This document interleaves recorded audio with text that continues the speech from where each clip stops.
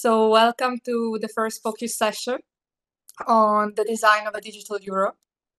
Thanks for connecting. We had over 900 participants registered via WebEx, so we were really happy about the interest that we received. And many more will be connecting from the live stream. So we hope to see many of you and to have a lot of engagement as well.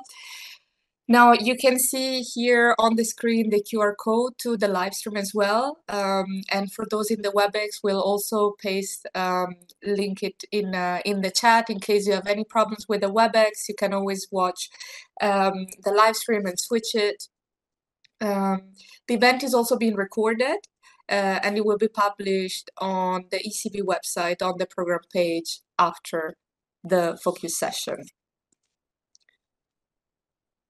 Now, before we start, let me give you a few practical information. You're muted, so you cannot turn on your microphone during this session. This doesn't mean that you cannot interact with us. So you can ask questions via the chat, or for people following the live stream and not in the WebEx, you can send an email to digitaleuro.ecb.europa.eu. To ask your questions, and we'll try to address them. So after each of the sessions, we will dedicate some time to respond to questions. Now, maybe we have a look at the program for today. We will start with a project update by Evelyn Whitlocks, Program Director of the Digital Euro Program, and she will give an overview where the project stands. Then we will explore the impact and the opportunities that a digital euro would bring to European market participants with Ulrich Binzahl, Director General of the Market Infrastructure and Payments Directorate. And last but not least, we'll have Patrick Papsdorf, Senior Advisor to the Digital Euro Rulebook Development Unit, explaining the latest developments on the preparation of a digital euro scheme rulebook. We will then wrap up and end the event at around 12. Now, I'm Erica Ricci. I'm the team lead of the Digital Euro Outreach team, and I will moderate the session today. Now, I think we can move to the first topic of the morning, the status update of the project with Evelyn Whitlocks. Welcome, Evelyn. Thank you, Erica. Shall I take over from you? Yes, please, go ahead. Well, thank you, Erica, for the introduction, and good morning to everybody that has connected. It's a pleasure that you all take the time on a Monday morning to be with us and to discuss the digital euro. So what I will do today is give you a project update, and then my colleagues will tell you a bit more about specific topics. We find it important to have you here, as I will say also later and explain, is that we cannot design, and we are not designing a digital euro in isolation. Of course, the co-legislators have a very important role there, but we work also very close with all market participants to make sure that we design a digital euro that is really appealing to consumers and merchants in the end. So during these 2 hours, we will give you an update, and we hope also to have some interaction based on the questions or comments that you have, and looking forward to that. So let me now dive into the topic. So if you look on the next slide, you will see 2 major events that happened over summer. One in Germany and one in France, Paris as one of its main cities. So it was really a sporty summer, as most of you know probably, and I hope you have enjoyed. But actually, they have a bit more in common than only sport. And one element is that for both, if you wanted to buy tickets, you needed to pay with a non-European payment solution. It was not possible to buy those with European means of payments. And this very nicely links to one of the reasons why we're working on a digital euro. Let me go through with you through the foundations of the digital euro, which you can see on the next slide. This explains why the ECB, but actually I think all of us together are working on a digital euro. First of all, we see that we are living in an increasingly digitized world. And the digital euro will help us to adapt, to facilitate and to strengthen. Let me go through these three pillars one by one. So what we see is that the use of cash, although cash is one of the main products, if I can call it like this, of the central bank, and we are very attached to cash and we're very supportive of cash, we do see that we, society at large, use cash less and less for doing payments. What we want to do with the digital euro is to make sure that we have this public good cash translated also to the digital age, so that you would have a form of digital cash that is like cash, universally accepted throughout the euro area, and also is complementing the current means of payments. Digital euro would also facilitate the citizens of Europe, because it would be an additional payment choice for the euro citizens, which complements cash. It will get a deal tender status, so it ensures that you can trust that if you have that you can have easy access to a digital euro, because you can approach all payment service providers to ask you to give access to digital euro services, while on the other hand, you can be sure that the digital euro will be accepted throughout the euro area. And therefore, it's always an available option for euro area citizens for all payment scenarios. And currently, we don't have these kind of means of payments, and the ones that come closest to facilitate these payments, both in the e-com space, in the peer-to-peer, and in the POS space, are non-European players. And that brings us to the third pillar. We believe that it's very important for Europe that we preserve our strategic autonomy and our monetary sovereignty. And with that, we need to be sure that we reduce our dependency on non-European payment service providers, not by replacing them, but just having an additional choice for the end users. And with that, we will also deliver a platform for innovation, but because of its standardized standards that we will deliver and the reach through all PSPs to consumers and merchants, it will provide a very strong platform for further innovation and competition in the European payment sector. Let me now go through the third slide. And say a bit more on the fundamentals, so the key design choices. As you might recall, we have been doing the investigation phase, which lasted, say, from October 2021 to November 2023. And in that, we focused mainly on the design of the digital euro. I will only go through the main design choices here. It's impossible to touch upon all of them, but I want to remind you that we published at the end of the investigation phase a rather extensive report on the design choices, which is still the foundation of the further work we are doing in the preparation phase. But let me go back to the fundamentals. One important element is that the digital euro, as I explained also on the other slide, would have pan-European reach. We are focusing for the initial issuance of the digital euro on 3 use cases. So peer-to-peer, so like with cash, you might want to pay or to give your daughter some money, or you want to pay back a friend if you have been to a restaurant. Now you can do that with cash.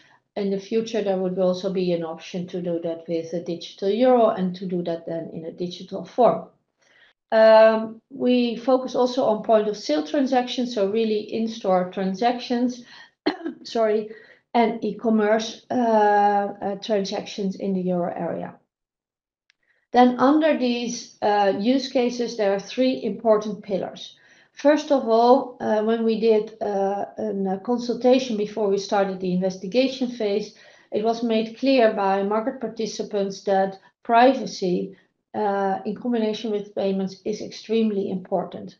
So the design of the digital euro has taken privacy embedded in its design. So it's not an afterthought, it's really been included in our design from the start. We have actually 2 levels of privacy there. Let me say a bit more on that. So first of all, there will be an offline digital euro, which is another key design factor of the digital euro, because it will allow you to pay when you're in proximity of others in an offline mode. And that means that the transaction will not go through a network like an online transaction will go, but really will be done between 2 devices. And in that sense, it will also come very close to the level of privacy that you have if you do cash payment. So the only thing we would know from a digital euro, offline digital euro, is when you have loaded digital euros on your card or your device, which is the same if you currently withdraw cash. And next to that, we, and if I say we, it would be the intermediary, not the euro system, would see that you would have again defunded your offline digital euros on your account. So that's one element of the high level of privacy that we have embedded in the design. The other element that we have embedded is to make sure that the euro system would not be able to connect any transaction to a private individual. So that has currently been fully embedded in the design and a clear request for the solution that we are building. Then let me move to the other point, because the digital euro would be a public good like cash is, and therefore being inclusive and accessible is extremely important in the design of the digital euro. For that, we have been in very close contact with consumer organizations already in the investigation phase, and also it's an important topic when we discuss, for example, further details and design in the rulebook development group. Let me mention a couple of inclusive and access elements that contribute to the inclusiveness and the accessibility of the digital euro. So, of course, there is an accessibility to all provided by all PSPs.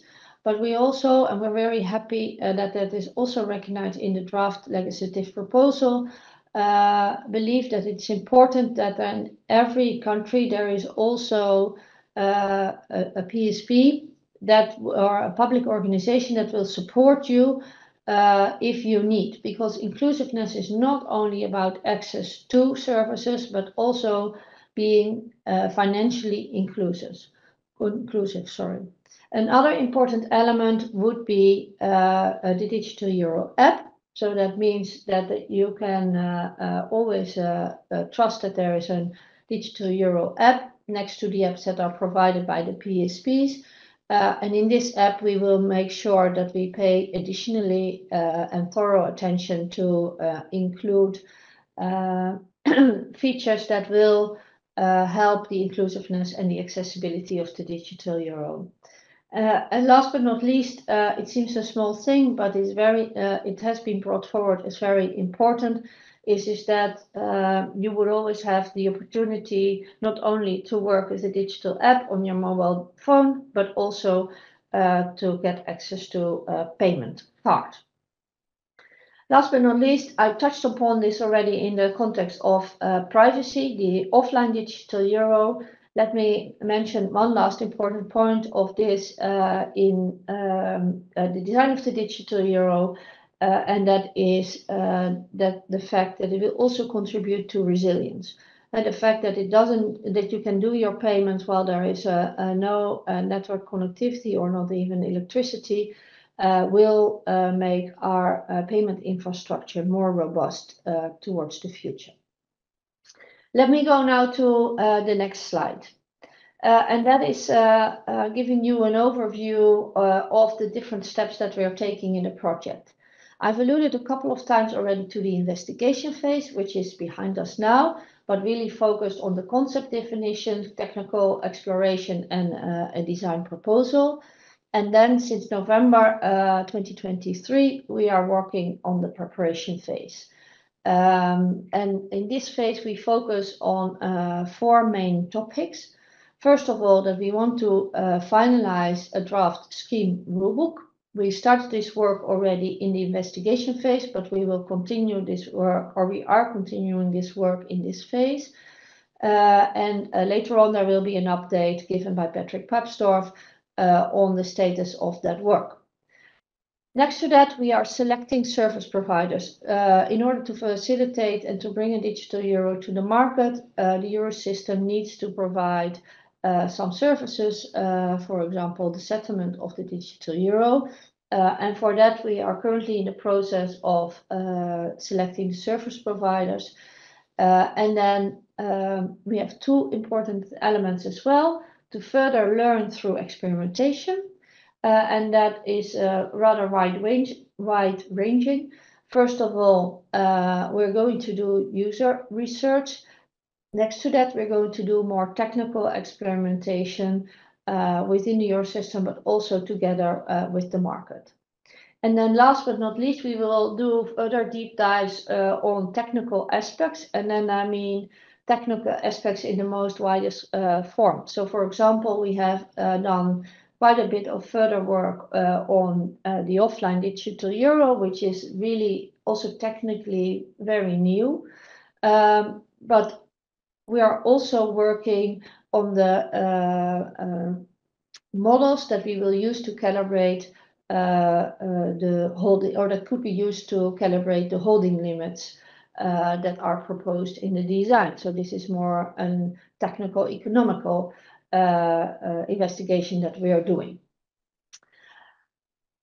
In November 2023, we will go back to the Governing Council and we'll do a proposal for the next phase, which will depend on the outcome of the work we have done in the preparation phase, but also, and let me mention this, of course, on the progress that will be made in the legislative process on the draft proposal for the digital euro. So again, a decision to issue a digital euro will only be considered by the ECB once the European Union's legislative process has been completed. Let me go to the next slide and give you a bit of an overview of how we're working. So at the core of our project is the constant collaboration with all stakeholders. And they are many. But we have grouped them in 4 groups. On the left-hand side top, you will see the European policymakers, where it's really a joint European effort. In the summer of 2023, the European Commission published a draft legislation for the digital euro, which is currently being discussed by the co-legislators. So we have recent interactions with the European Parliament already during the investigation phase. Our executive board member responsible for the digital euro went on a regular basis to the European Parliament, and our current member of the board, Piero Cipollone, has been committed to do the same, and we will even go there in the coming weeks. We also stay connected with the Council and the Eurogroup, giving them updates on our work and answering technical assistance where necessary, which is the same for the European Commission and interactions we have with other European bodies like the EDPA. Then next to the European policymakers, we have our market participants. Actually, we have 4 big groups there.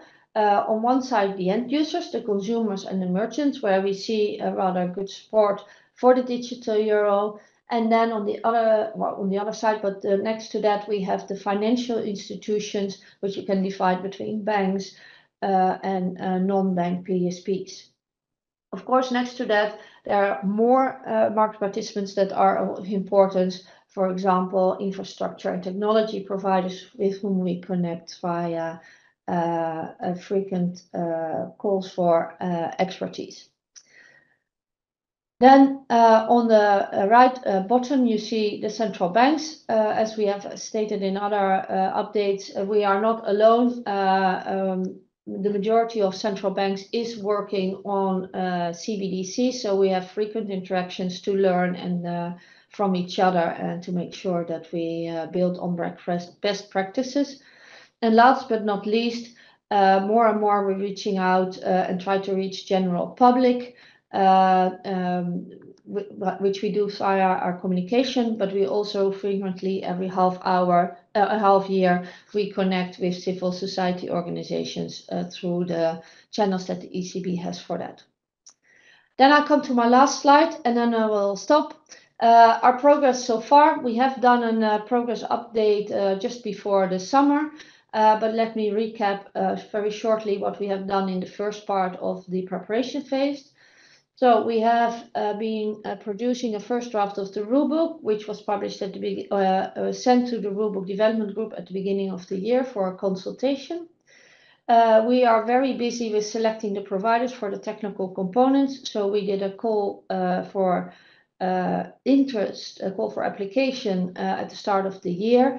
And just before the summer, we published the ITTs, which is the call for offers, as the next step.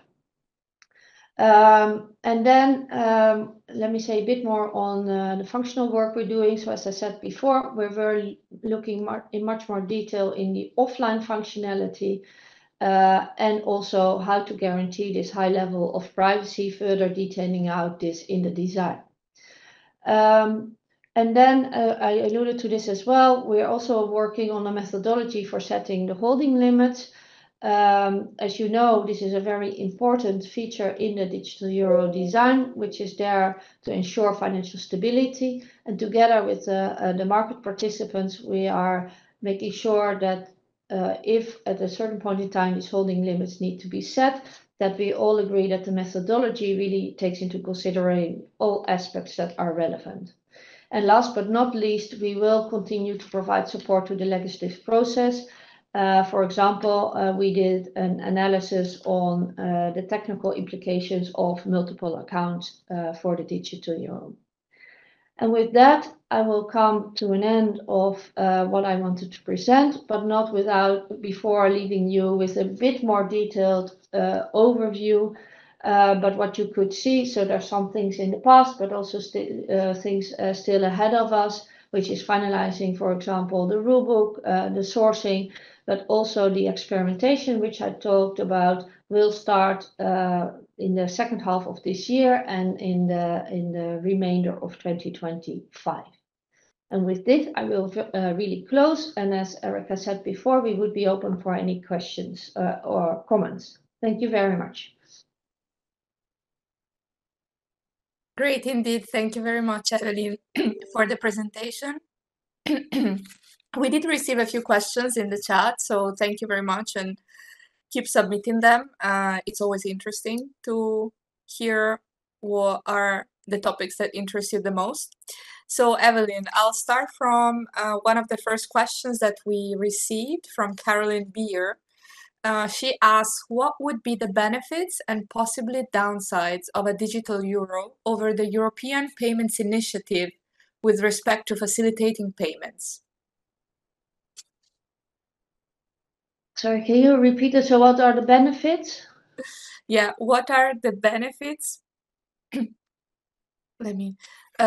are the benefits and possibly downsides of a digital euro over the European Payments Initiative for facilitating payments? Okay. Well, so this is not a question in general on the benefit of the digital euro, but in connection with the European Payments Initiatives. That's at least how I take. Exactly. It's about EPI, basically. Yes. Yeah. We start very technical. Yeah. So as we have said before, we believe that the digital euro would be an additional means of payment and a public good. So we will very much believe in the coexistence of multiple payment solutions. So we continue to invest in cash and to make sure that people that want to pay in cash can pay in cash. And we also foster that it's important that there are multiple ways to pay, also commercial solutions. What we actually hope for, and EPI is in that sense a really very good initiative, is that the solution that we currently have in Europe would become more provided by European providers instead of non-European providers. So in that sense, we believe that both of them are important, both the digital euro as a public good, as a form of digital cash, next to the European Payment Initiative. And there are some overlapping benefits that they can bring. Of course, EPI will then still need to grow, but they cover quite a number of European countries. So pan-European reach could be there, but we believe that the digital euro could also provide some benefits to payment solutions like EPI, but we also are very supportive of any other payment solution, European payment solution that is aiming for pan-European reach. And we believe that with the standards of the digital euro, these kind of solutions could much easier get off the ground because there would be a European standard implemented both in the e-com space as well as in the POS space that could be reused also for these kind of schemes either to expand their geographic reach or their coverage of use cases. Thank you, Evelyn. Next question is from Bart Wolterman, and he asks, will the use of digital euro be free of charge for its participants? That's a good question. So if you look to the current proposal of the Commission, which is in the draft legislation, you see that it's proposed that for the citizens it will be free for basic use. And what are the basic services is also defined in the legislation, but that would be to have a digital euro account, to be able to do payments, to be able to receive payments, and also to fund and to defund your digital euros, to summarize it a bit. And on the other hand, merchant would need to pay, as they currently also pay to accept the digital means of payments. So there will be a fee for the merchants, but in the current draft legislation, it is proposed that there would be a cap, because there is the combination of, on one side, the proposal to have mandatory acceptance, and then on the other side, to put a cap to make sure that this obligation to accept will not be misused, which we don't think will be happening, but it's good to put a cap to be sure. Okay, the next question is about central bank money. So Johnson Tse asks, is the digital euro a central bank issued by the ECB and only the ECB? Yes. So it will be like cash. So it will be central bank money at its core, and a bit actually like cash. It will be distributed via payment service providers.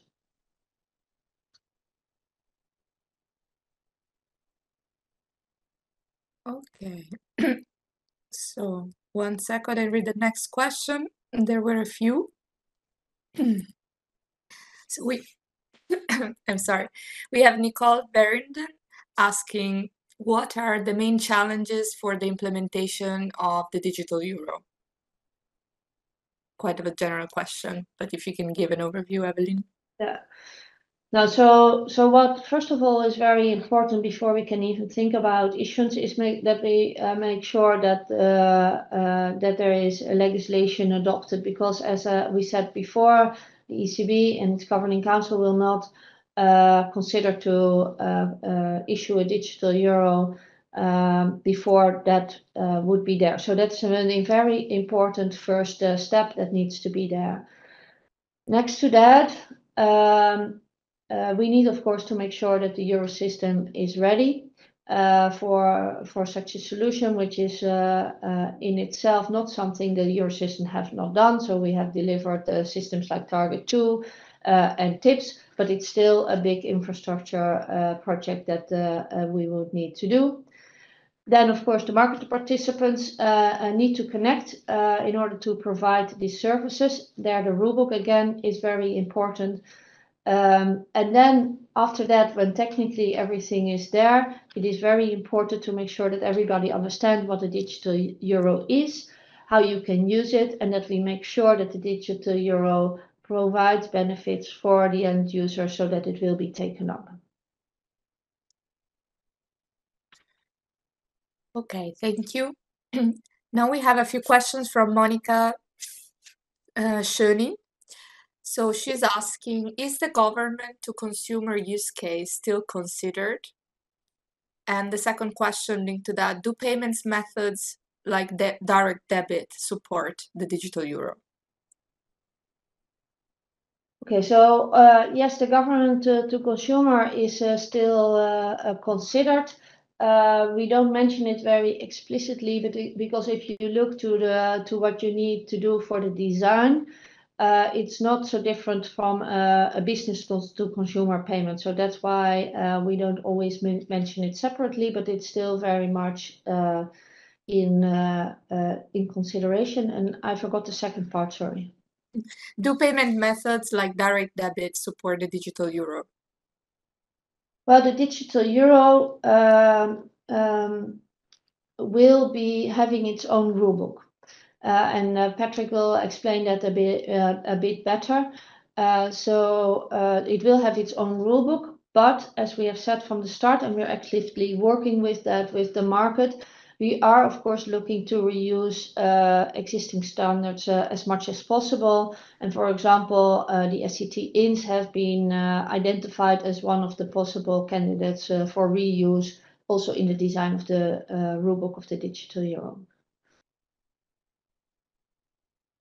Great, thank you. So next question, we have still a few minutes, so we're shooting. We have a lot of of questions, which is nice. Sarah Shore asks, do you think digital euro will reduce the reliance on card schemes like Visa and MasterCard in Europe? Yes, it's designed in a way that we would be more independent. Let me be clear. It will still be, digital euro will be introduced as a choice. So it's in the end to the end user, both the consumers and the merchants, which type of payment they want to use. But yes, with the digital euro, we really aim to have a real pan-European solution for the 3 use cases that I said before, which will also have its own standards. So in that sense, we will have a separate infrastructure. So we're also looking to what that would mean for the point of sale, for example, where the dependence on the card schemes at this point in time is very high, so that we can have less dependency there and be more independent and trust that we have a payment solution in case of need.